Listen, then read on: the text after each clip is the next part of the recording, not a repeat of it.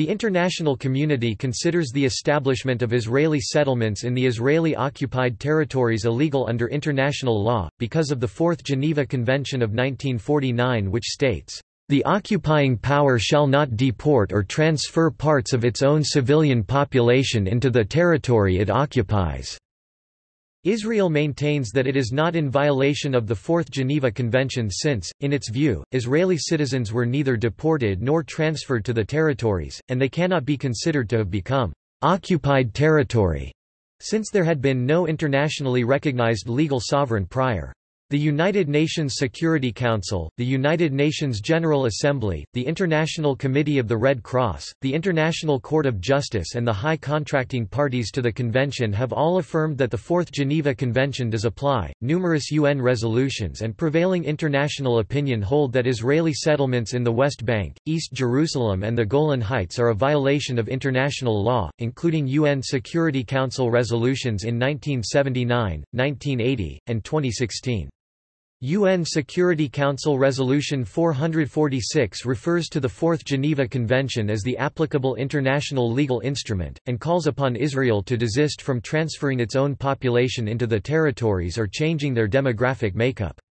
126 representatives at the reconvened Conference of the High Contracting Parties to the Geneva Conventions in 2014 declared the settlements illegal, as has the primary judicial organ of the UN, the International Court of Justice and the International Committee of the Red Cross. The position of successive Israeli governments is that all authorized settlements are entirely legal and consistent with international law. In practice, Israel does not accept that the Fourth Geneva Convention applies de jure, but has stated that on humanitarian issues it will govern these areas de facto by its provisions, without specifying which these are. The majority of legal scholars hold the settlements to violate international law, while others have offered dissenting views supporting the Israeli position. The Israeli Supreme Court itself has never addressed the issue of the settlement's legality.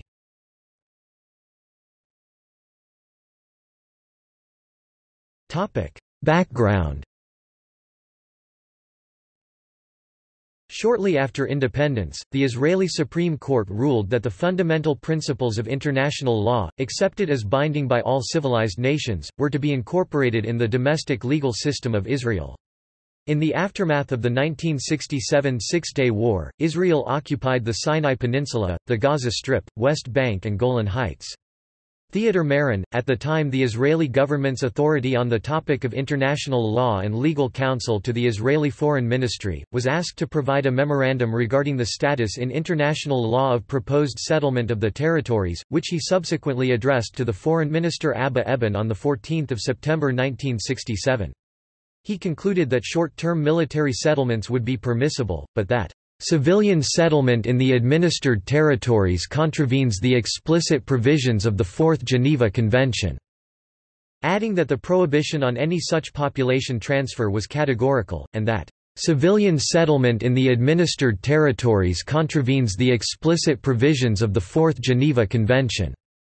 It follows from the presence on files of these notes. Gershom Gorenberg argues that the Prime Minister at the time, Levi Eshkol, knew that Israeli settlements in the territories Israel had just occupied would violate international laws, and that by that time Eshkol had been actively engaged in exploring the possibility of settling the newly conquered region. Meron's unequivocal legal opinion was marked top secret and not made public. The Israeli government proceeded to authorize the construction of military settlements for security purposes. They were built on the fringes of the territories, along the Jordanian and Syrian frontiers and along the edges of the Sinai Peninsula. Israel announced that it accepted Security Council Resolution 242 and was ready to negotiate with each Arab state on each element in that resolution. Abba Eban told George Ball Israel was willing to return most of the West Bank to Jordan. Egypt and Jordan demanded simultaneous negotiations and withdrawal, with Jordan's King Hussein suggesting that if negotiations did not achieve peace within 6 months or a year, the withdrawn Israel troops could reoccupy the West Bank and make a separate peace treaty with the Palestinians. Levi Eshkol informed Washington it would return Syrian and Egyptian territory in exchange for peace, but there was no mention of returning the West Bank, though secret talks with Jordan did take place over possible forms of accommodation between the two countries regarding it. In the meantime, with government permission granted, Kfar Etzion was re-established in September 1967, becoming the first civilian settlement to be built in the West Bank. During the 1970s, Israel's Supreme Court regularly ruled that the establishment of civilian settlements by military commanders was legal on the basis that they formed part of the territorial defense network and were considered temporary measures needed for military and security purposes. After Likud came to power in 1977, using land on the basis of the 1907 Hague Regulations, which implied a temporary nature of Israeli presence, was not employed anymore as the new government declared land in the West Bank state land. In 1978 and 1979 the Israeli Supreme Court, prompted by the new government policies, ruled on two important cases that set out the requirements for Israeli settlement legality under international law. In Ayoub et al. Versus. Minister of Defense, the Beit el-Tubas case, the court determined that the Hague Conventions but not the Geneva Conventions could be applied by Israeli courts on land and settlement issues in the occupied territories. The following year the court ruled on Dwikat et al. Versus the Government of Israel, the Elon Mora case, outlining the Hague Convention's limitations on Israeli land acquisition and settlements. Settlements, whether on private or public land, could not be considered permanent, nor could the land be permanently confiscated, only temporarily requisitioned. Settlements on private land were legal only if determined to be a military necessity. The original owner retained title to the land and must be paid rental fees for its use. Public land's possession cannot be alienated, nor its basic character transformed.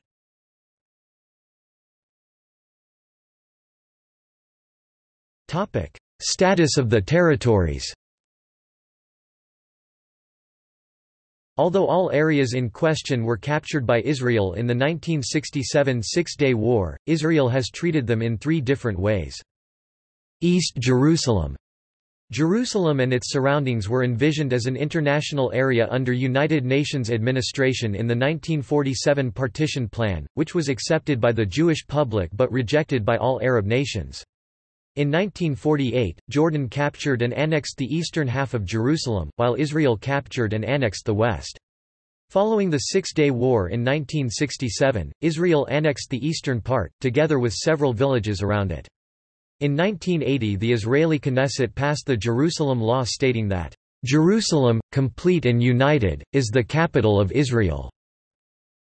The Israeli Golan Heights Law of 1981 applied Israel's laws, jurisdiction and administration in the Golan Heights, captured from Syria in 1967. The public viewed the move as an annexation, but the law itself refrained from using the term officially. The Gaza Strip and West Bank form part of the areas offered by the UN to a prospective Arab state of Palestine in the Partition Plan, which was rejected by the Arabs. From 1948 until 1967, the Gaza Strip was occupied by Egypt and the West Bank was annexed by Jordan. Together with the annexation of East Jerusalem mentioned above, Jordan's annexation of the West Bank was not recognized internationally. Since 1967, the West Bank has been under military occupation.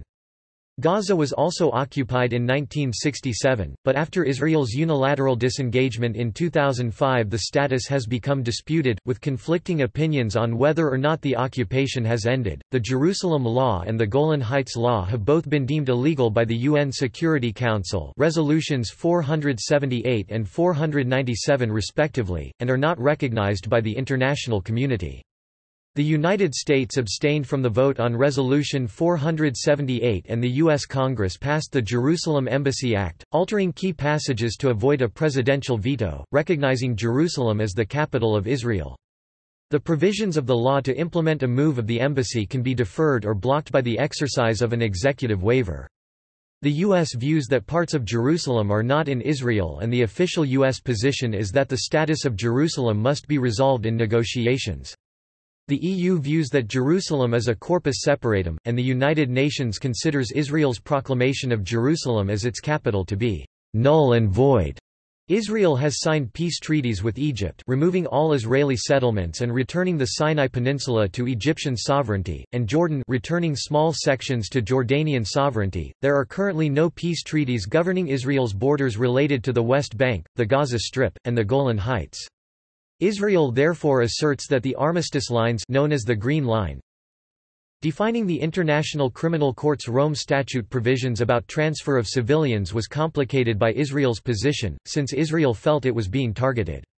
As formulated, it states that one type of offense occurs when the perpetrator transfers, directly or indirectly, a portion of its own population into an occupied territory, stipulating that transfer must be understood in accordance with the relevant provisions of international law. Israel initially voted against the statute because of this passage, but later, in December 2000, signed it, only to declare in June 2002, that it had no intention of ratifying it.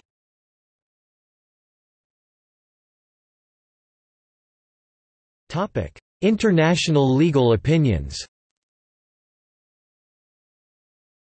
At present, based on the result of numerous UN resolutions that cite Article 49 of the Geneva Convention, the consensus view of the international community is that Israeli settlements are illegal and constitute a violation of international law.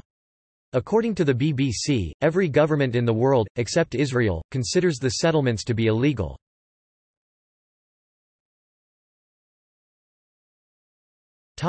United Nations. Since the occupation of the West Bank in 1967, numerous United Nations resolutions, including 446, 452, 465, 471 and 476 affirm unambiguously that Israel's occupation is illegal, and, since Resolution 446 adopted on the 22nd of March 1979, have confirmed that its settlements there have no legal validity and pose a serious obstacle to peace. In 2004, an advisory opinion by the primary judicial organ of the UN, the International Court of Justice, also found the settlements to be illegal under international law. The court's finding was based on the provisions of the Fourth Geneva Convention and UN Security Council resolutions that condemned the establishment of settlements and attempts by Israel to alter the demographics of the territories under its control. The United Nations General Assembly, which regards itself as having a chief role in the process of the codification of international law, has passed several resolutions with an overwhelming majority that denounce settlements as being illegal. The United Nations Human Rights Council has also called the Israeli settlements and related activities a violation of international law. According to records of the 1998 meeting of Committee on the Elimination of Racial Discrimination, Theo van Boven said the status of the settlements was clearly inconsistent with Article 3 of the Convention, which, as noted in the Committee's General Recommendation 19, prohibited all forms of racial segregation in all countries.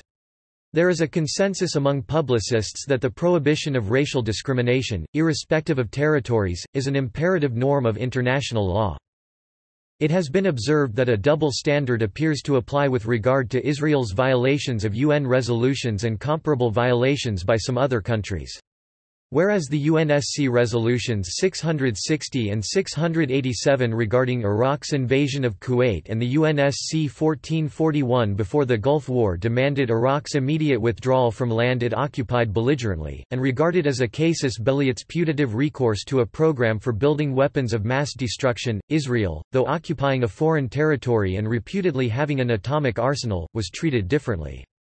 The difference lies in the fact that UN Security Council resolutions against Israel are widely thought to be passed under Chapter 6 of the United Nations Charter and are non-binding, being concerned with disputes that are to be resolved peacefully, whereas in the case of Iraq, the resolutions were passed under Chapter 7 of the United Nations Charter, which are legally binding. Resolution 242, however, while often thought to have been introduced within the framework of Chapter 6, was considered by both the Arab states and Russia at the time to be binding.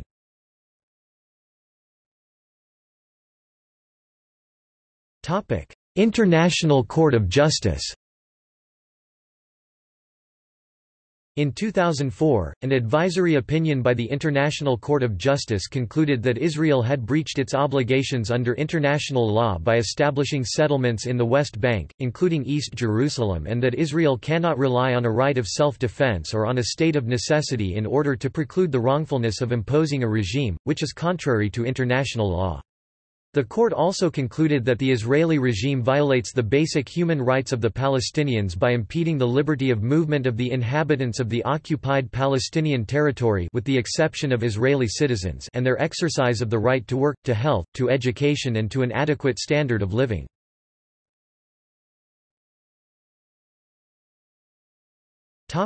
International Committee of the Red Cross.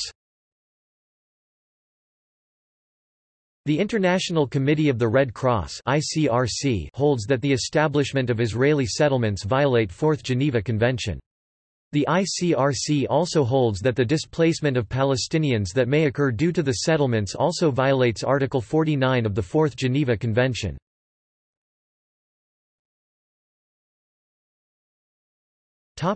Countries.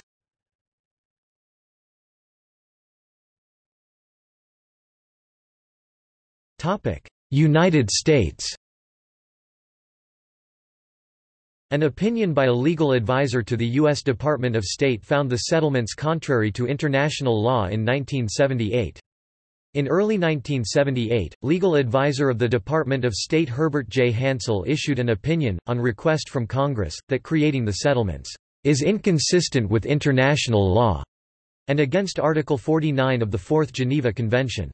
Hansel found that while Israel may undertake, in the occupied territories, actions necessary to meet its military needs and to provide for orderly government during the occupation, for the reasons indicated above, the establishment of the civilian settlements in those territories is inconsistent with international law. This opinion has neither been revoked or revised.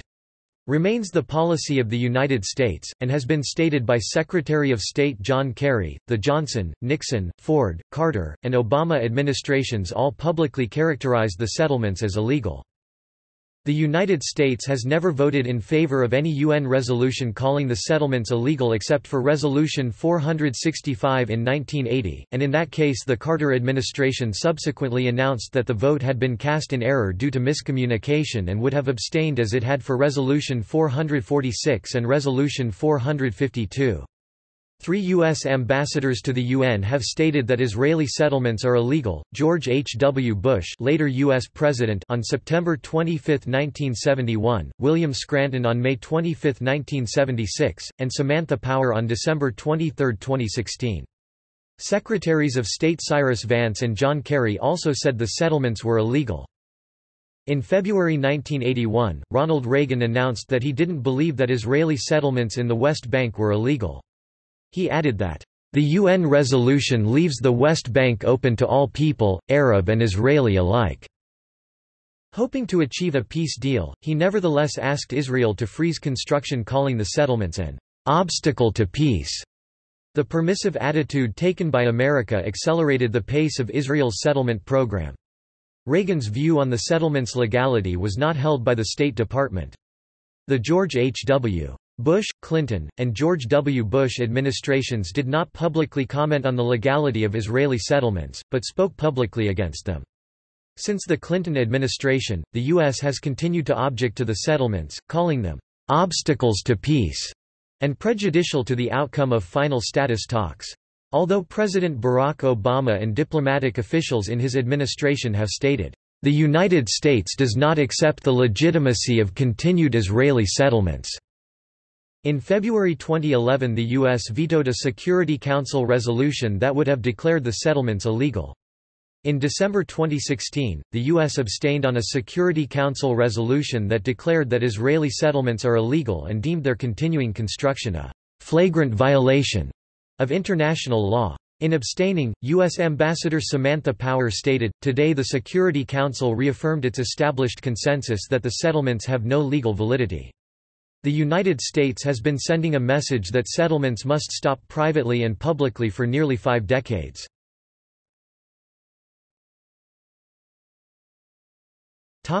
Israel.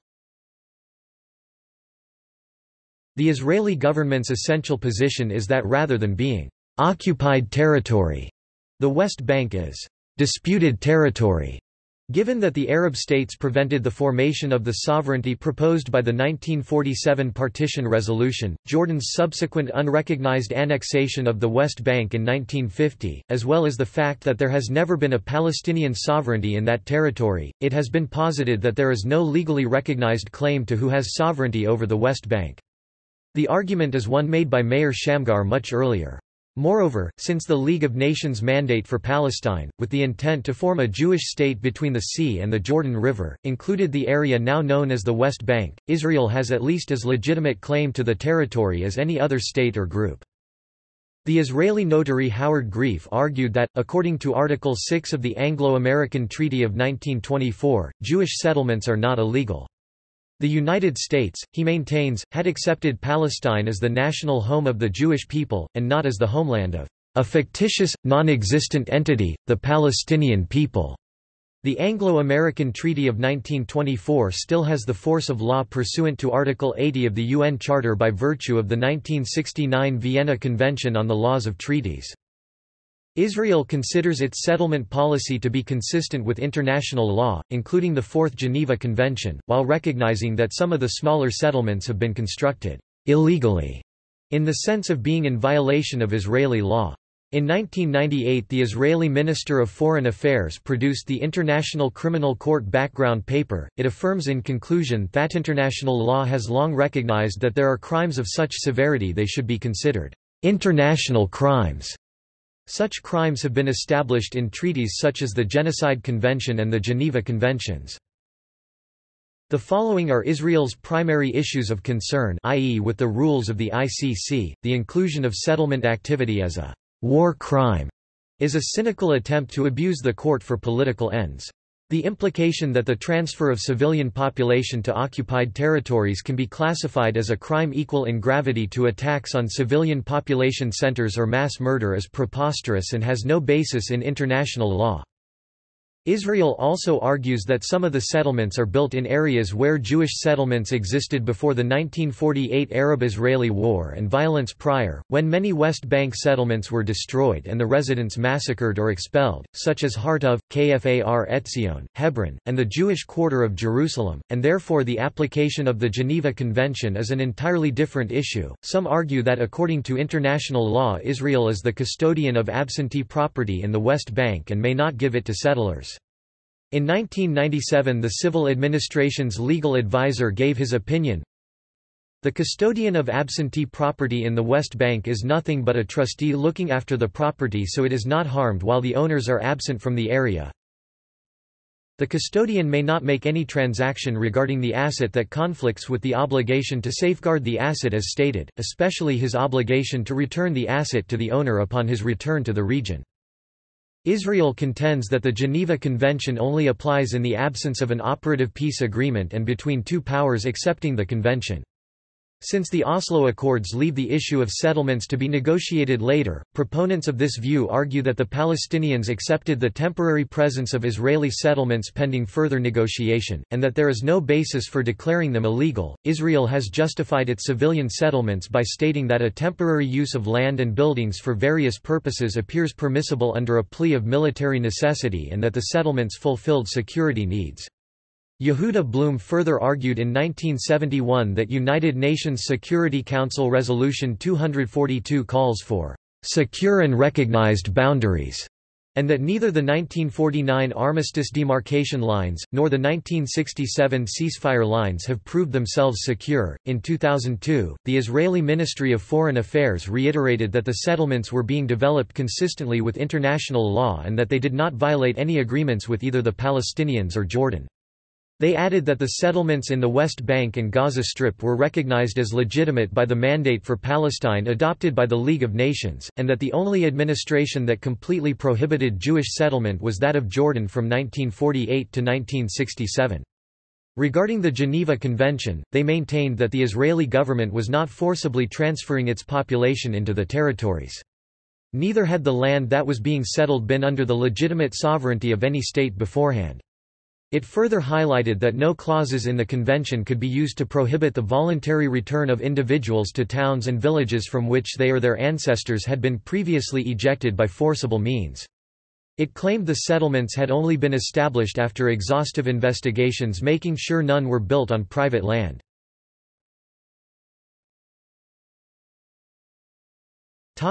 Canada.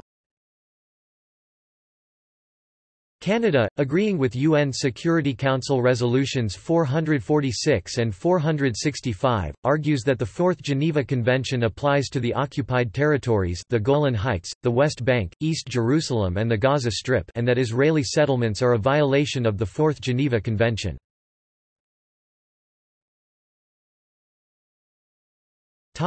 United Kingdom.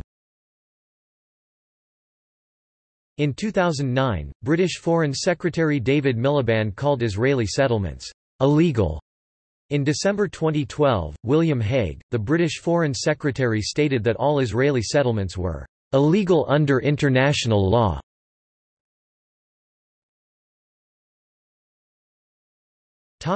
Other views. In 2003, the Non-Aligned Movement declared Israeli settlements as illegal, stating, "The main danger to the realization of the national rights of the Palestinian people and the achievement of a peaceful solution is the settler colonialism that has been carried out in the occupied Palestinian territory, including East Jerusalem, since 1967, through land confiscation, settlement building and the transfer of Israeli nationals to the occupied territory." In June 1980, the then 9-member European Economic Community declared in the Venice Declaration that settlements, as well as modifications in population and property in the occupied Arab territories, are illegal under international law. The Organization of Islamic Cooperation views settlements as a blatant defiance of the international will, constitutes a flagrant violation of international law and relevant conventions, agreements and international legitimacy resolutions, and represents a manifest aggression on the rights of the Palestinian people to their land. In 2002 and again in 2012, the European Union expressed its view that the settlements are illegal. The human rights groups Amnesty International, Human Rights Watch and B'Tselem have reiterated their view that Israeli settlements as violations of international law. The Anti-Defamation League disagrees, asserting that the statement that, "settlements are a violation of international law," is inaccurate, and providing activists with a list of responses for maintaining that they do not violate those laws. Morris B. Abram, an American lawyer who was involved in drafting the Fourth Geneva Convention, argued that the convention was not designed to cover situations like Israeli settlements in the occupied territories, but rather the forcible transfer, deportation or resettlement of large numbers of people. International law expert Julius Stone, professor of jurisprudence and international law at the University of Sydney, and Eugene Rostow, dean of Yale Law School, argued that the settlements are legal under international law, on a number of different grounds, among them that settlements are the voluntary return of individuals in towns and villages from which they or their ancestors have been ousted. Israel has valid claims to title in the territory based on historic and religious connection to the land. Stone held that it was legal for Israel to establish Nahal settlements, necessary for military purposes along the ceasefire lines and in the Jordan Valley. The fact that they had been established to initiate profitable agriculture was of no legal concern. William M. Brinton, an American publisher with a background in international law, held that Israel was at least quasi-sovereign with respect to both areas, the West Bank and Gaza Strip, under principles of customary international law, and deemed the settlements legal.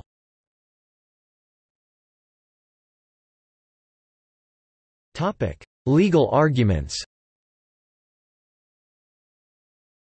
Almost all international lawyers and every state but Israel regard the Geneva Conventions as part of customary international law, implying all states are duty-bound to observe them. Israel alone challenges this premise, arguing that the West Bank and Gaza are disputed territories, and that the conventions do not apply because these lands did not form part of another state's sovereign territory, and that the transfer of Jews into areas like the West Bank is not a government act but a voluntary movement by Israeli Jewish people, not acting under compulsion, a position contested by Yoram Dinstein. The international community has rejected Israel's unwillingness to accept the applicability of the Geneva Conventions to the territories it occupies.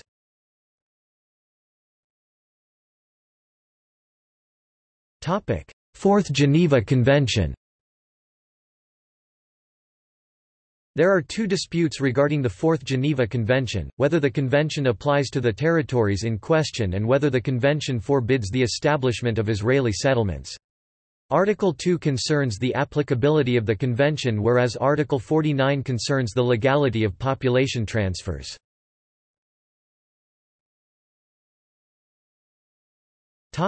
Article 2. Article 2 extends the convention to all cases of declared war or of any other armed conflict which may arise between two or more of the high contracting parties, and all cases of partial or total occupation of the territory of a high contracting party.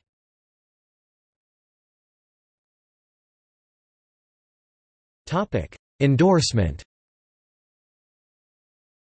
The applicability of the Fourth Geneva Convention to all the territories occupied by Israel in 1967 is held with a remarkable degree of unanimity among international actors. In a 2004 advisory opinion to the UN General Assembly, the International Court of Justice stated that Article 2 of the Convention applied to the case of Israel's presence in the territories captured during the 1967 war. It stated that Article 2 applies if there exists an armed conflict between two contracting parties, regardless of the territory's status in international law before the armed attack. It also argued that no territorial acquisition resulting from the threat or use of force shall be recognized as legal, according to customary international law and defined by Declaration on Principles of International Law Concerning Friendly Relations and Cooperation among States in accordance with the Charter of the United Nations. General Assembly Resolution 2625. At their July 1999 conference, the states parties to the Fourth Geneva Convention issued a statement in which they reaffirmed the applicability of the Fourth Geneva Convention to the occupied Palestinian territory, including East Jerusalem. In December 2001, the high contracting parties to the convention reaffirmed the applicability of the Fourth Geneva Convention to the occupied Palestinian territory, including East Jerusalem. They further reminded the contracting parties, the parties to the conflict and the State of Israel as the occupying power, of their obligations under the convention. The International Committee of the Red Cross in a declaration of December 2001 stated that the ICRC has always affirmed the de jure applicability of the Fourth Geneva Convention to the territories occupied since 1967 by the State of Israel, including East Jerusalem. The United Nations General Assembly has affirmed the applicability of the Convention to the Palestinian territories in many resolutions. The United Nations Security Council has taken the same view. Security Council Resolution 271 (1969) called upon Israel scrupulously to observe the provisions of the Geneva Conventions and international law governing military occupation. Security Council Resolution 446 (1979) affirmed once more that the Geneva Convention relative to the protection of civilian persons in time of war, of 12 August 1949, is applicable to the Arab territories occupied by Israel since 1967, including Jerusalem. The Supreme Court of Israel in a ruling of 30 May 2004 declared, "The military operations of the Israeli Defense Forces in Rafah, to the extent they affect civilians, are governed by Hague Convention IV respecting the laws and customs of war on land 1907 and the Geneva Convention relative to the protection of civilian persons in time of war 1949."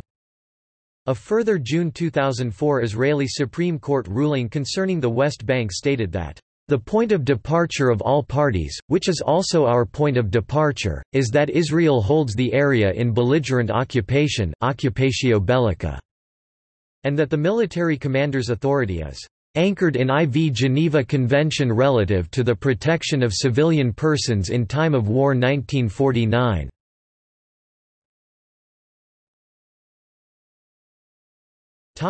Rejection.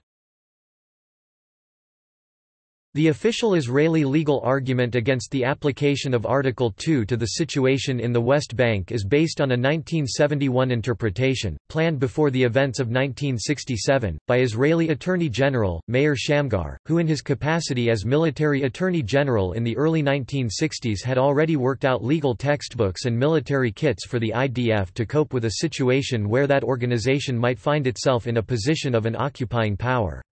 His view was presented by Moshe Dayan in a speech before the 32nd session of the United Nations General Assembly in 1977.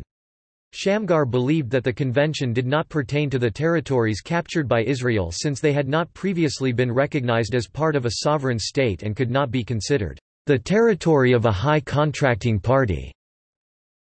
Shamgar further stated, there is no rule of international law according to which the Fourth Convention applies in each and every armed conflict whatever the status of the parties.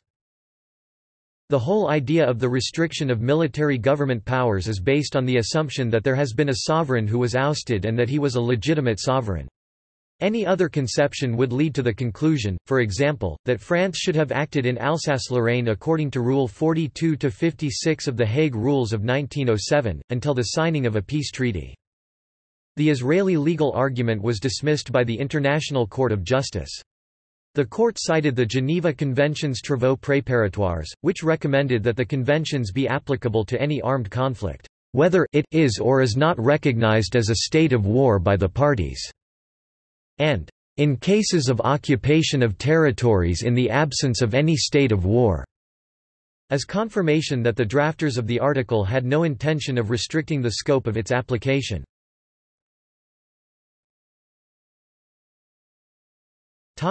Article 49.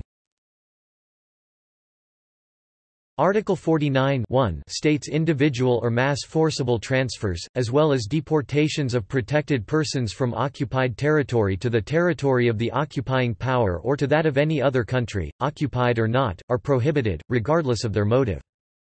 Article 49 states the occupying power shall not deport or transfer parts of its own civilian population into the territory it occupies. According to Jean Pictet of the International Committee of the Red Cross, this clause intended to prevent the World War II practice of an occupying power transferring portions of its own population to occupied territory for political and racial reasons or in order, as they claimed, to colonize those territories, which in turn worsened the economic situation of the native population and endangered their separate existence as a race.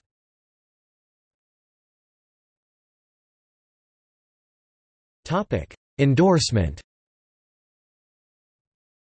U.S. State Department legal advisor, Herbert J. Hansel, in a letter dated 1 April 1978, concluded that although Article 49 prohibits forcible transfers of protected persons out of the occupied territory, paragraph 6 is not so limited.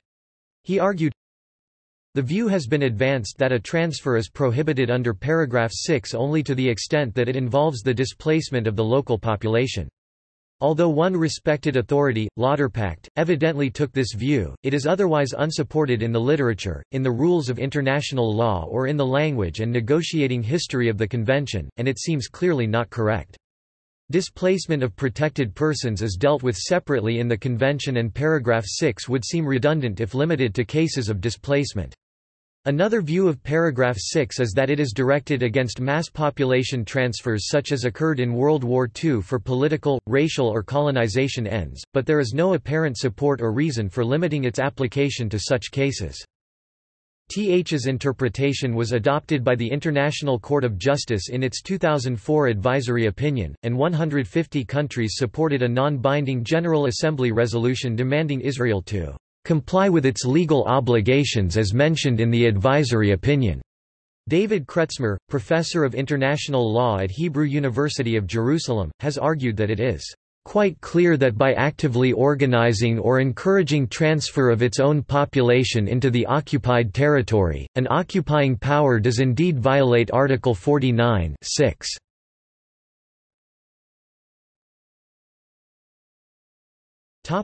Rejection.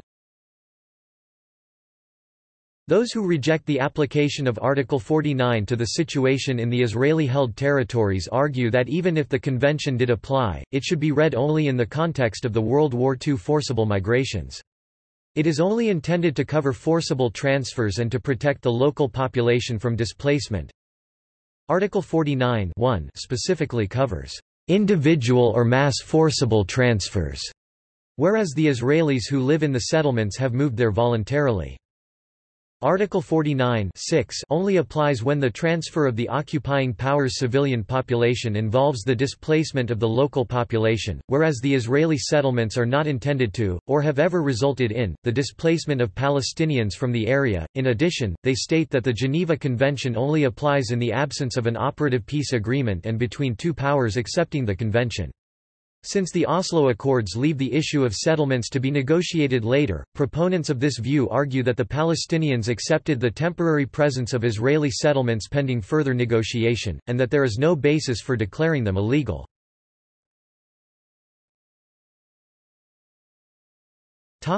Application.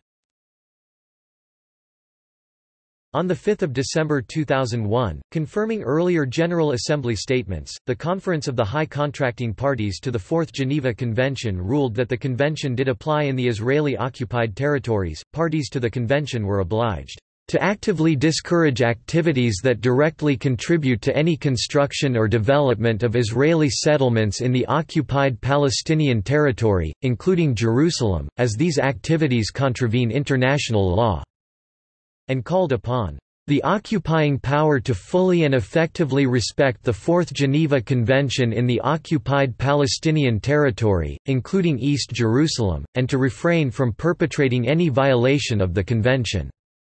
The high contracting parties reaffirmed the illegality of the settlements in the said territories and of the extension thereof. According to John B. Quigley, as signatory to the Geneva Convention, Israel's position that it does not apply to the West Bank and Gaza Strip because before its occupation those territories were not governed by a sovereign power, and therefore constitutes a different case, has been universally rejected. Because the Convention also states that it applies in all circumstances Article 1, and to all cases of declared war or of any other armed conflict Article 2. In practice, Israel does not accept that the Fourth Geneva Convention applies de jure, but has stated that on humanitarian issues it will govern itself de facto by its provisions, without specifying which these are.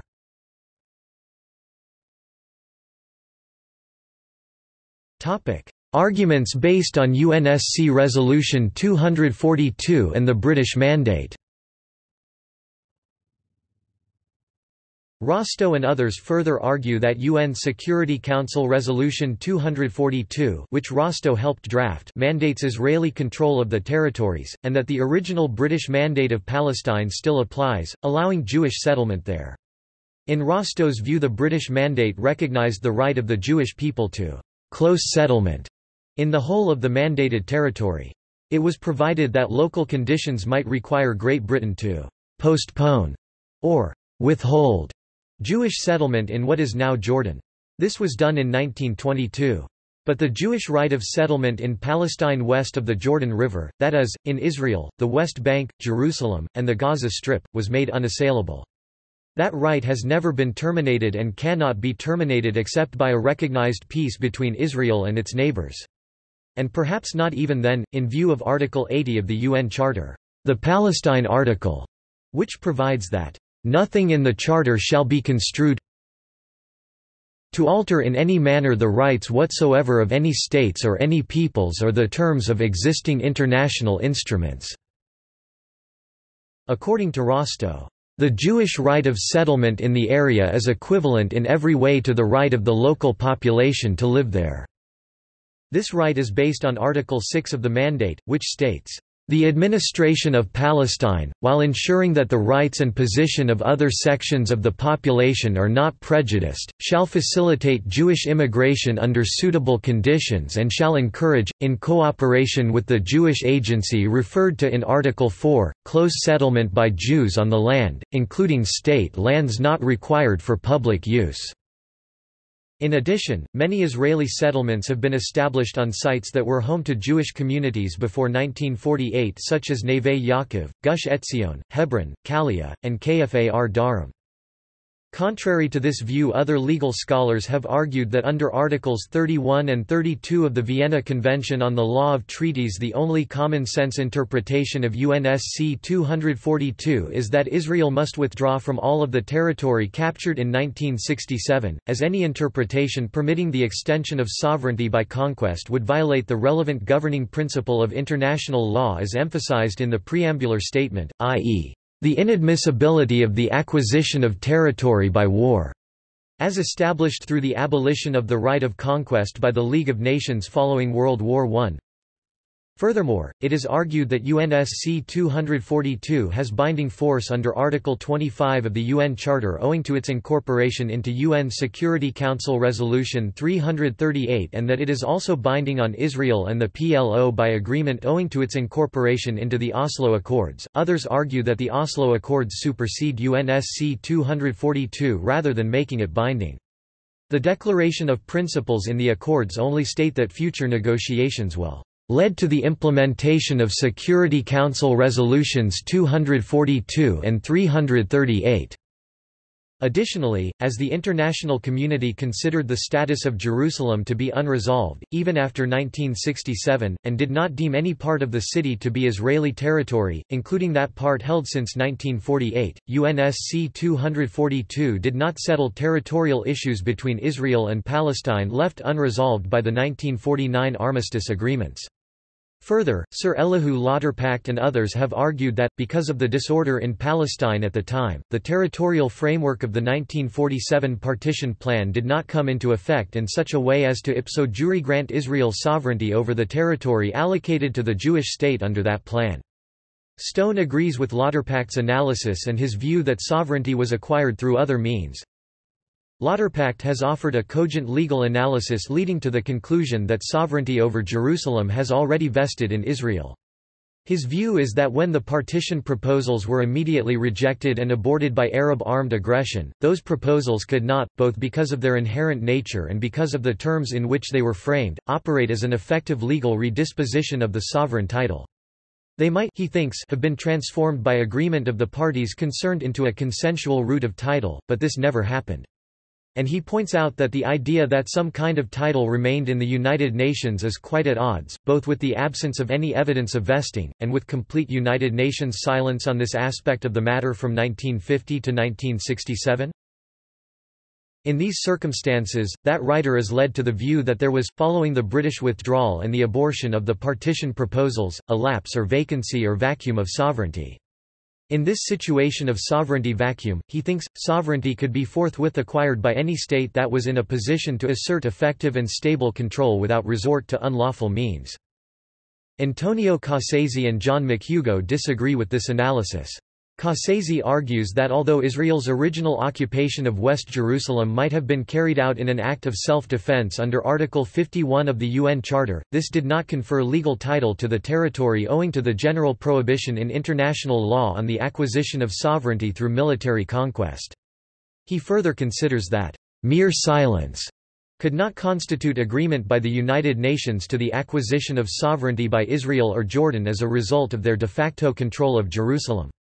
Cassese concludes that, "At least a tacit manifestation of consent through conclusive acts would have been necessary," whereas such relevant acts as did take place confirmed that no such consent to the transfer of sovereignty was given. For McHugo, Lauterpacht's view that the events of 1947–1948 left no trace for an orderly devolution of sovereignty does not allow one, in the light of Resolution 242, to infer that Israel was thereafter allowed to consolidate title in later conflicts. The emphasis on the inadmissibility of the acquisition of territory by war in Resolution 242 is of general application and, in sharp contrast to the withdrawal phase, is not limited to territories occupied in the Refugee conflict. Resolution 242 can thus be interpreted as preventing Israel from consolidating title over all territory taken by force at any time in the absence of a final peace settlement.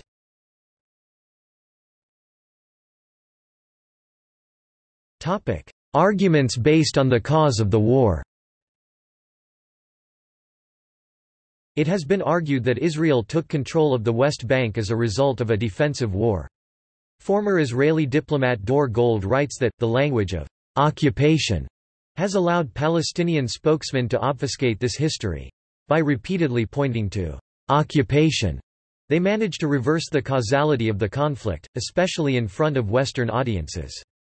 Thus, the current territorial dispute is allegedly the result of an Israeli decision to occupy, rather than a result of a war imposed on Israel by a coalition of Arab states in 1967.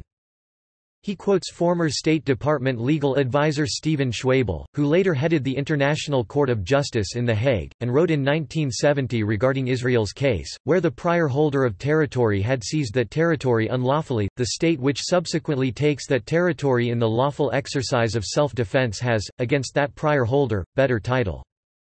However, international law scholar John Quigley has written, "A state that uses force in self-defense may not retain territory it takes while repelling an attack. If Israel had acted in self-defense, that would not justify its retention of the Gaza Strip and West Bank. Under the UN Charter there can lawfully be no territorial gains from war, even by a state acting in self-defense." The response of other states to Israel's occupation shows a virtually unanimous opinion that even if Israel's action was defensive, its retention of the West Bank and Gaza Strip was not.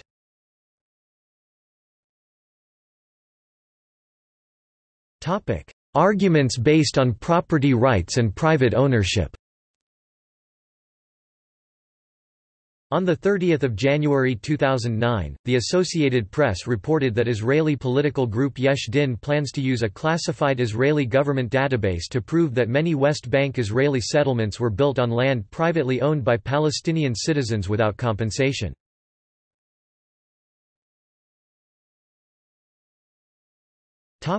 Unauthorized or illegal outposts. In two cases decided shortly after independence, the Shimshon and Stamfer cases, the Israeli Supreme Court held that the fundamental rules of international law accepted as binding by all civilized nations were incorporated in the domestic legal system of Israel.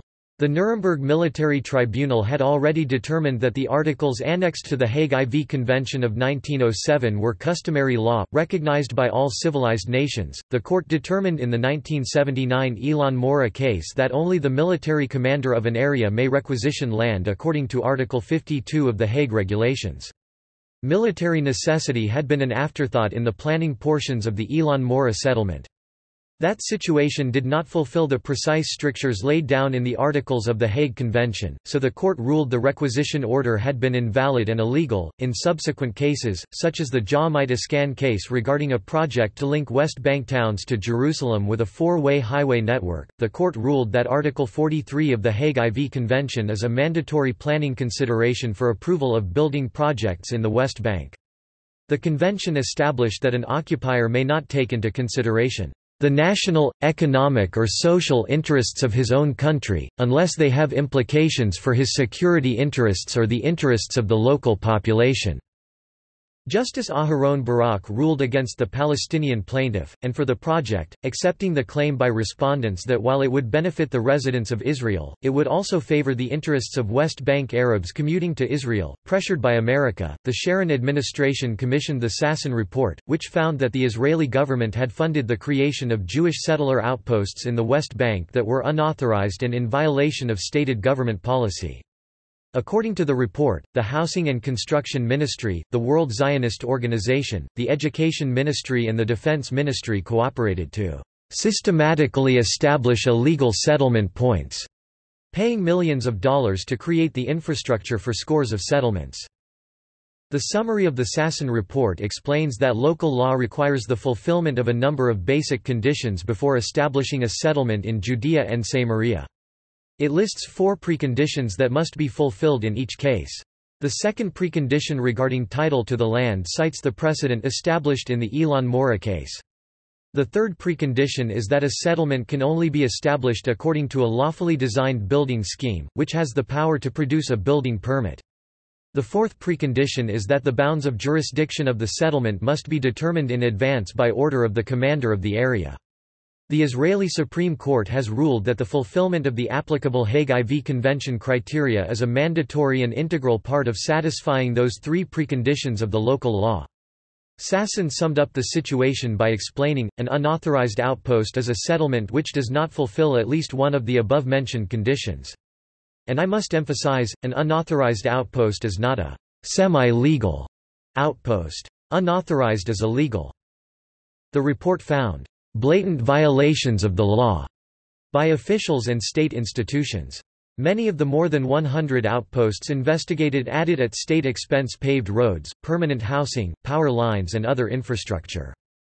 According to the report, some of the outposts were established on private lands owned by Palestinians with the help of Housing Ministry architects. The Housing Ministry funded many of the trailers used to start the outposts, and Defense Ministry officials allocated such private land to the quasi-official Jewish Agency. As part of the 2003 Road Map for Peace, Israel committed itself to remove about 24 such settlements, an obligation it has yet to fulfill. In response to settler violence directed towards Israeli security forces, Israel declared it would no longer fund unauthorized outposts from November 2008. Settlers claim the violence was sparked by the beating of a settler child. Border Police spokesman Moshe Pinchy said he had no knowledge of the alleged beating and accused the settlers of cynically sending minors to attack the police. However, there is evidence that support continues unabated for illegal outposts. At one unauthorized settlement, Eli, there has been recent work on a new road that cuts through Palestinian territory. According to a report of the Israeli Environmental Protection Ministry, wastewater management is virtually non-existent in unauthorized Jewish settler outposts and some other settlements, thus raw sewage is contaminating the groundwater in parts of the West Bank. According to the report, the main cause of the contaminated water is that raw wastewater flows from Hebron, Ramallah, Nablus, Jenin and other villages, without proper treatment. The report blames Israeli settlements for pumping contaminated water into the sewers, not Palestinian villages. 70% of the Jewish communities east of the Green Line are connected to treatment facilities, so illegal outposts are the main source of the untreated water. According to the Israeli report, in May 2009, Defense Minister Ehud Barak said that over 24 illegal outposts in the West Bank had been declared as such by the Talia Sasson Commission and would be dismantled. On 17 August 2009, 4 members of Netanyahu's cabinet, Deputy Prime Minister and Minister of Internal Affairs Eli Yishai Shas, Vice Prime Minister and Minister of Strategic Affairs Moshe Ya'alon Likud, Minister of Information Yuli Edelstein Likud, and Minister of Science and Technology Daniel Hershkowitz the Jewish Home, embarked on a tour of West Bank outposts. During the tour, Yishai stated that the outposts are not illegal. The people of Israel should know that these settlements outposts are legal. If someone thinks otherwise and plans to evacuate them, it will have to be approved by the cabinet. You cannot just evacuate people from their homes without due process.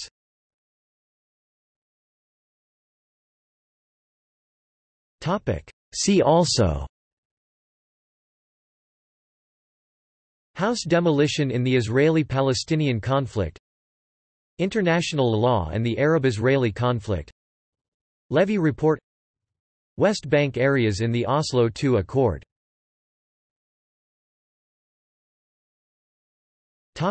Notes.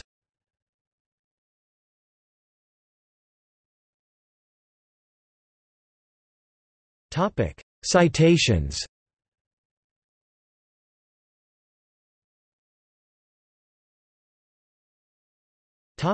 Sources.